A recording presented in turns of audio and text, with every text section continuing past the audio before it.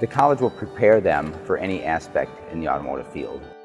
We want people in this field that like to learn.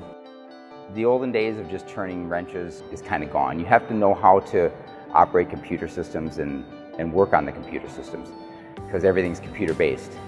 The students need to be prepared for what's in the future, and we have that right now. The technical college are prepared, and we understand what the students are going to need.